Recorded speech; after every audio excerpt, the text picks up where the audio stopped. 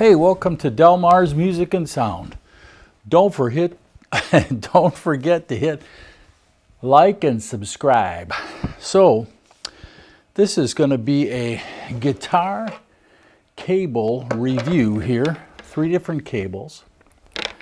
A couple weeks ago, I was looking for a new guitar cable. The one I've used, I don't know, probably 20 years. That's this cable here, right? And not quite sure where I got it. Second cable here I've used probably for about 3 years. It's relatively new. This third cable comes from a company called BP Cables.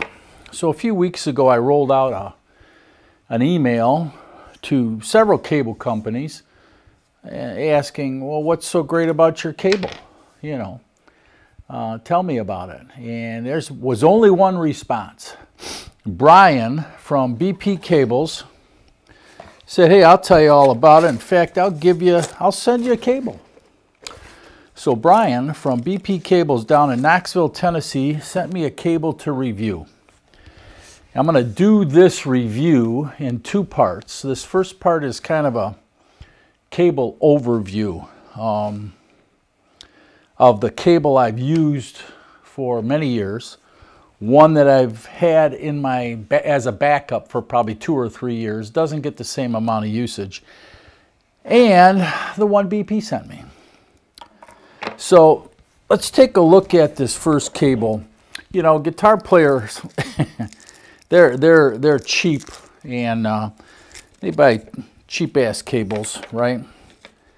And this particular cable here, let me just show you this connection here. I have no idea where I got that from. It's your standard 1/4-inch cable. In fact, it's got a big old divot in it in the side here. It's got a spring tension on it. It's about 15.5 feet long. Let me start by that. Each one of these is 15 foot, between 15 foot and 15.5 feet. So this first one's 15 feet. It's your standard thickness. In fact, let me do something real quick here. I'll grab my caliper just so we can get a feel for what we're looking at here. This particular cable thickness for, we'll call it cable 1, is 270 thousandths, just over 1/4 inch. I measured the resistance tip to tip on this cable, just to show you what we have. And the overall resistance is 1.7 ohms across the 15-foot length, which I find kind of high for this cable. However, you're not sending large amounts of current through that. It's millivolts, but as you know, millivolts can really be tampered with. So one of the other things that is critical in cable is cable impedance. The BP cable touts a specific impedance level, so I was out there looking at who has the lowest impedance cable, because the higher the impedance, obviously the more signal loss and upper end you're going to lose. This particular cable had an impedance rating per foot, and we're going to talk about per foot impedance in this, of 39.3, which is pretty much standard from what my observations and readings were. So that's cable number 1. It's probably 30 years in existence, this particular cable. It's a little over 1/4 inch in diameter. And it's got an overall ohm reading, like I say, length 1.7 ohms with a impedance of 39.3. Cable number 2 is a cable I picked as a backup. It's from a local music store here, and it has their name and phone number on it. It's a 1/4-inch cable. It's got some heat shrink on it here. Nothing fancy. This particular cable is 0.243 in diameter, 2.245, 1/4-inch. Standard cable. This particular cable, 15 foot 3/4, 15 3/4 of a foot. It came in at real low tip-to-tip resistance, 0.6 ohms, under an ohm, which is really good. I also noticed on the tip of this, it's solid copper. Nothing fancy about this. Any of these cables I've never repaired. I've left them original.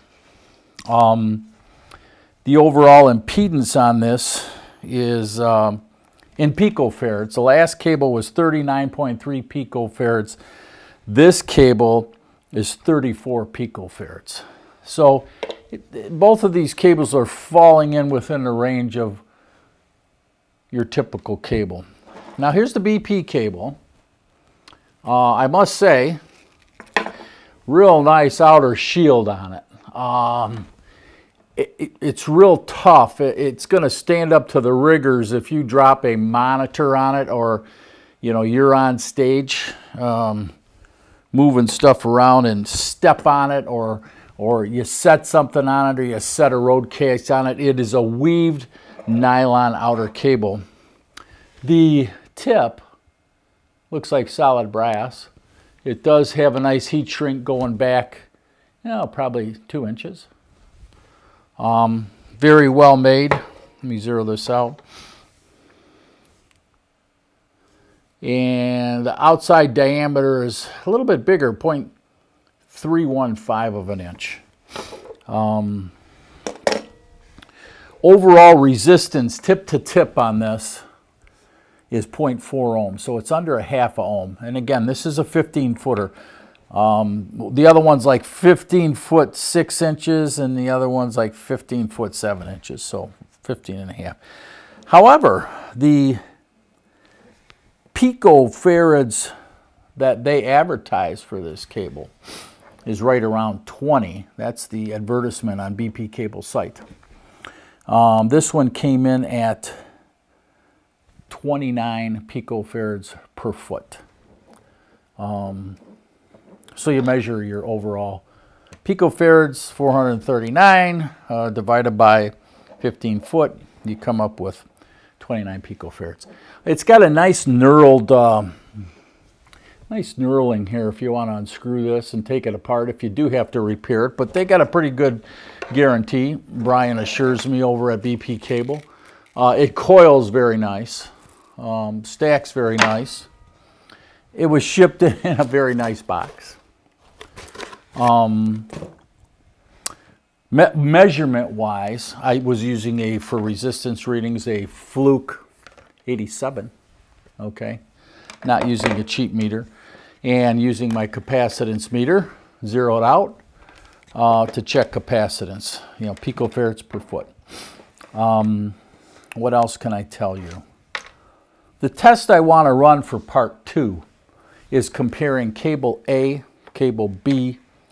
Cable A, we'll call it my 30-year cable. Cable B, we'll call it my backup cable, which doesn't get much usage. And then cable C, which is going to be the BP cable. What I want to do is compare the sound of those three, along with checking any inductive coupling where, as you know, on stage you may have AC lines laying along the stage to plug your amps in. So I'm going to be running these next to some AC current lines just to check shielding on them. I'm more interested in what we hear, in the lower picofarad cable across the 15-foot length for resolution, for high-end loss or gain, I should say, or lack of, in comparing these three cables. I had thought about going out and purchasing 2 brand new cables, But as you know, and I mentioned earlier, guitar players are more apt to compare this cable, the new cable they have, with what they're currently using, which is could be a relatively good cable or a beat up hunk of junk. So with that said, I had a busy weekend this weekend, so I can't get to part 2 till probably next week. But take a look at this, and if you have any suggestions, right? I'm going to post this on YouTube, but if you and I'll post a link on the BP chat, right? And if you have any suggestions on what else you'd like to hear, let me know. I'm going to use a Fender Tweed amp in my music room, and I'll use a large condenser mic. I'm interested in what we hear recording-wise. I think it'll provide more fidelity than, let's say, an SM57 or SM58. I'll give it a listen first, and if I think it has a better resolution on a 58 or a 57 or a Sennheiser 906 in front of the amp, or, you know, large condenser, I'll go with that. Just another thing I'd like to mention, these measurements, when I took these 3 cables were kept at room temperature in here at about 72 degrees. So I know, you know, resistance changes and depending upon temperature. So anyhow, that's it from Delmar's Music and Sound. I hope you enjoyed this. Hit like and subscribe. And until next week when we do the review, I'll await your questions, and we'll go from there. Have a good day.